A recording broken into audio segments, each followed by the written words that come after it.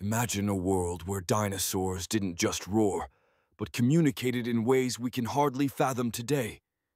Take the Pachycephalosaurus, for example.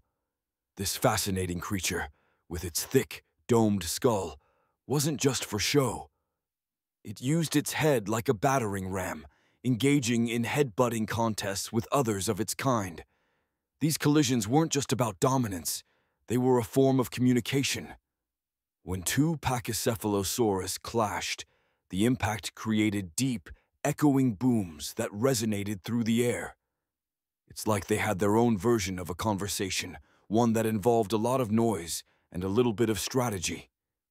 Scientists believe these head-butting displays could signal everything from mating readiness to social hierarchy. Imagine the scene: a group of these dinosaurs, their heads colliding, sending vibrations through the ground, while the echoes bounce off the surrounding landscape.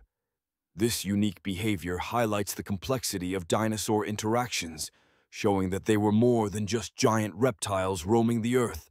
They had social lives, rivalries, and perhaps even friendships, all communicated through the powerful thud of their skulls.